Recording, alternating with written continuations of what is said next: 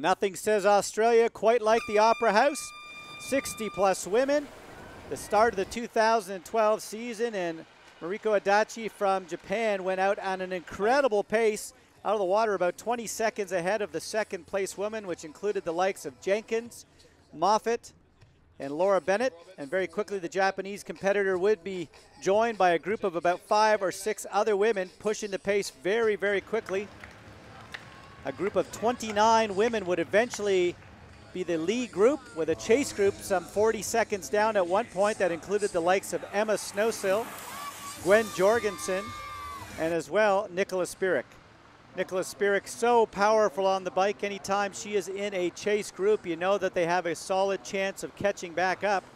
And as the lead group of 29 women continued to push the pace, the chase group with Nicola Spirik up front got down to 18 seconds. Eventually they got down to a tie. They came in a group of 53 or 54 women in one large pack. Lisa Norden, who spent a couple of years living in Australia and got her sport here, even though she's from Sweden, would feel right at home. And as the women came off the bike, it would come down to a runner's race.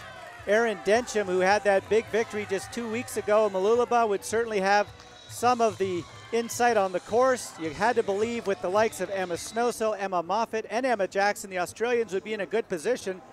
But Erin Densham would be the Aussie coming through. Andrea Hewitt, who was third at last year's Sydney race, would start to fall off the pace. It would come down to Helen Jenkins, the winner on the London course last year, and the Olympian two-time world champion, along with Erin Densham. And as the women went side by side with a mile to go, it would be Erin Densham pulling away. She had more on the line, had to show the selectors that she would be the woman to beat.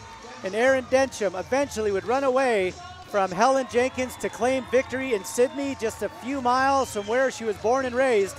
Erin Densham successful in Sydney. I've said before, I know what I'm capable of, and I was pushed the whole way there by Helen and Andrea. I didn't know if I was going to get over the top of them there, but I put in a few little surges and finally broke them. And yeah, but today it's all about focusing on my race, nothing external going on.